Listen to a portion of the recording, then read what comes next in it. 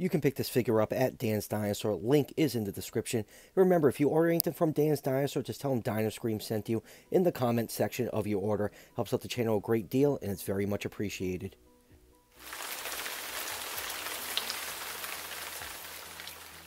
Hey everyone, welcome back to another Eofauna review. Today we're taking a look at their new Triceratops figures. Eofauna doesn't crank out a lot of figures each year, but when they do give us a release, the figures are very well researched and extremely well done, and these two Triceratops are no exception. And a first for Eofauna, they released this figure in two separate paint schemes. This one right here is the dominant paint scheme, and this one is the Cryptic. Each figure comes with a little pamphlet tied to the leg that gives you a little bit of information about this Triceratops, and both figures come with the same exact collector card with this beautiful artwork of both figures.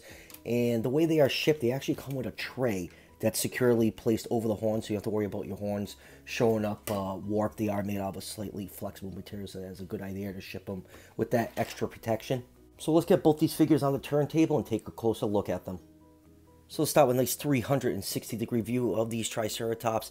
Now, I normally don't buy variant paint schemes of the same mold. I usually just go with the color scheme that's most appealing to me. But I am very happy that I actually picked up both these figures. They look excellent posed together like this. Looks like two males sparring over a female or some territory. And they're really well done figures. Great detail on them. I love the scale detail on them. And the paint jobs are good. They're not perfect. My biggest issue is on the Cryptic paint scheme, and a lot of people have this issue. Those blue sleeves on the limbs looks really tacky and off-putting. I think it's just a very odd creative choice, but other than that, I think they're really great looking figures, and they look excellent next to each other. So let's just do a couple quick measurements. If you measure this figure along the curve of the tail, this figure is just about 9¼ inches long and just about 3½ inches tall to the top of the frill. Now, these figures are actually sculpted off a specific Triceratops specimen, specifically the Yoshi Trike, or specimen number MOR 3027. So that specimen, actually, they upscaled it to specimen number UCMP 128561. I think it's just like a snout that's like in some collection somewhere. So that specimen scaled up is about just over 27 feet long. So with those measurements, that'll put this figure right on that 135 scale range. And another thing that makes these Triceratops figures unique, the Yoshi Trike is an undescribed Triceratops species. It's not a named species. Right now, the only two valid Triceratops species are Triceratops horridus and Triceratops process. So the big difference with this Yoshi Trike specimen is the length of the horns. The horns on this specimen are the longest Triceratops horns ever discovered. It's an older specimen, so it's older than horridus and process, and it will eventually be described and have its own scientific name. And those horns were long. Just the horn cores were like just under 4 feet long, and they'd be even longer with the keratin sheet covering them. So pretty cool to have a different type of Triceratops in your collection. Pretty much every Triceratops figure ever made is modeled after Triceratops horridus, so to have something different and unique looking for Triceratops is really refreshing. So let's pull the dominant paint scheme in first and take a closer look at this figure. The head sculpt on this figure is absolutely fantastic looking. Just love the open mouth look. I kind of wish they gave it an articulated jaw so we could at least close it, but it definitely would break up the sleekness of the sculpt. You know, you would just have a hinge right there. So I'm okay with the mouth being stuck open like this. You really don't see Triceratops figures sculpted with their mouths wide open like this, and it's just such a cool looking figure. The paint scheme on the dominant one is definitely my favorite of the two. The head is done mostly in a very dark brown with a little bit of black mixed in. You have some bright orange markings along the frill. The eye is also done in bright orange with a black pupil. You got the nostril sculpted in right here. Nose horn is sculpted in. The beak, and then inside the mouth, you have some beautiful mouth detail on this figure. The tongue in the inside of the mouth is done in a very deep red color. You have a dark wash over there, bring out some of that detail. And you have a glossy coat to give it that wet look. And you can clearly see the teeth sculpted along the bottom right here. And even turning the figure over, you can see the teeth on the upper jaw are nicely sculpted. You can kind of see it right here. They actually sculpted in indentations on the roof of the mouth for the nasal passages, which is a great attention to detail. I don't see a lot of figures with that amount of detail. Actually, the Eofauna Triceratops has the nasal passages also sculpted in. And speaking of Triceratops teeth, I actually have a cast of one right here, and this is what the tooth of a Triceratops looks like. This is actually the whole root. This much of it will be sticking out of the gum line. If you look at the bottom right here, there's indentations where this another tooth would be seated right here, and as this tooth wore out, it'll push out, and another tooth would be there to replace it so it can go along grinding its food. All right, let's pull him back in. You can see all this nice scale detail along the fur right here. Now, up until the end of 2018, paleontologists did not know if Triceratops had scales or not on its frill. A specimen was discovered that showed that Triceratops did have scales on its frill, so it's glad that Eofauna included that. They do a lot of research when they do their figures, so you can always expect a very accurate figure from them. Going down to the main body, you can see those large hexagonal scales that Triceratops is known for. Main body is done in a light brown color with some dry brushing over there to add some depth to that color. You get some large scales over the hips right here. Figure has very, very wide hips. And then going down to the main body, you have this black coloration that goes over the shoulders, along the belly, and around the hind leg right here. And then you get some more of that black along the forearm. It's kind of like a sleeve, but it's not as bad as the blue on the Cryptic model. And then going down to the front legs, you can see the 3 toe claws are painted in a light brown color. And turn the figure over, you can see the feet are the correct shape. That's another nice touch. Along the bottom right here, more of that black and some large belly scales. Here's the hind feet. Toe claws are painted in that glossy brown color. You get some nice folds and wrinkles. You got the skin stretching right here because the hind leg is extended back. The tail is curling to the side. It's a very short tail, and you have a little bit of a black sleeve covering about half of the tail right here. And then turn the figure from the other side so you can see it.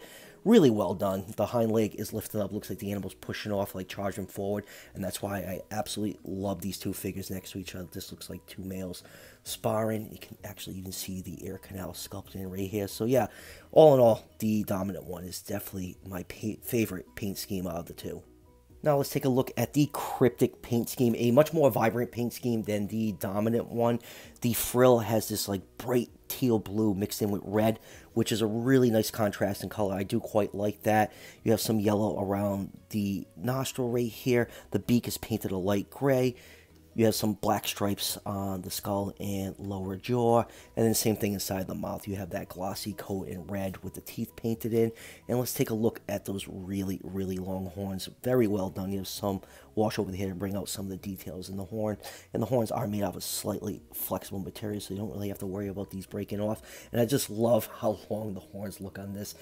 Gives this Triceratops a very unique look compared to all the other Triceratops figures on the market. The eye is painted in bright orange, and you have a little bit of white around the eye right here, and the pupil is painted in black. And you do have a nice dark wash going over like these lighter color scales, which really makes them pop. You can really see it on the chest right here and underneath the neck. And then going down to the main body. Main body is a light brown. You have this dark brown pattern on the back right here. And you can see it goes all the way down to the tip of the tail. And that pattern is broken up along the tail. And then going down to the front legs. Now this is, like I keep saying, this is the part of the paint scheme I'm really not a fan of, just these bright blue sleeves. But they do look much better in person than the promotional images. In the promotional images, the blue looked very flat and matte looking. But at least they gave a nice wash over it to bring out all that scale detail. So it does break up the blue. And then going down to the toe claws, they are painted a light gray. Same thing on the hind feet. Let me just get my camera to focus in on that. Now the blue on the hind feet looks much better than the forelimbs. You got some of that brown pattern on the thigh right here that's going down to the leg. You got that nice dark wash to bring out all the scale detail. And then turn the figure over. The underside is a cream color where the dark wash brings out all those really large belly scales. So all in all, I do like the Cryptic paint scheme. If they just painted the legs that light brown color like this part of the body, this one would probably be my favorite paint scheme. Moving on to comparisons, let's compare it to Eofauna's first dinosaur figure, their Giganotosaurus, which a lot of people, including myself, consider one of the most accurate Giganotosaurus figures on the market. And you can see these two figures look really, really nice next to each other. And next up is the only other dinosaur in the Eofauna line. Here it is with their amazing, amazing looking Atlasaurus. Still a favorite in my collection. Just love those freakishly long legs on that figure. They look absolutely beautiful together. And let's compare them with some other Triceratops figures from other companies. Here it is with the PNSO Triceratops. You can see this Triceratops is a little bit bigger than the Eofauna. Let me just get them side by side, you can see there is quite the size difference between the two figures. And next up for Triceratops, here it is with the Safari Limited 2017 Triceratops. These two figures, they're pretty close in scale to each other, so it's nice to have this Yoshi Trike next to a very accurate looking Triceratops horridus. And lastly for Triceratops, here it is with the beautiful looking Eofauna Triceratops. You can see that figure is absolutely huge, and this is just a sub-adult. Wait till that adult one comes out. That thing's going to be a beast. And lastly, for comparisons, here's your obligatory T-Rex and Triceratops comparison. Here it is with the new PNSO Tyrannosaurus Rex, and I think these two figures scale really well with each other. I felt that the PNSO Triceratops was just too big to scale with their new T-Rex, and I think it looks absolutely awesome next to the new Eofauna Triceratops. So if you've been looking for a Triceratops to scale with this Rex, look no further than this one right here. So final thoughts on these two figures. Another excellent offering from Eofauna. I look forward to every one of their dinosaur releases, even though, you know, they're very far and few between. Actually, these Triceratops are the only figures Eofauna will be releasing this year. I think the sculpting and detail are fantastic on these figures. Like I said, the paint jobs are good. They're not my favorite paint jobs. Like I said, the dominant one is my favorite color scheme. The Cryptic one is also nice, you know, except for that blue sleeve. But all in all, really nice to have some kind of variety among Triceratops figures in your collection. Maybe someday someone will get around to making a nice looking Triceratops process figure, but for now we have, you know, a million horridus, and now we have this undescribed Triceratops species to add to our collections.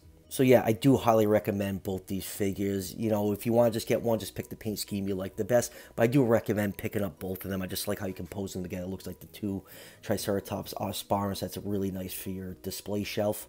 And a side note about Eofauna, they do produce some very excellent books. I have their Theropod and Sauropod books, and they are excellent reading. A lot of great pictures and diagrams and tons of facts in them. Very well researched.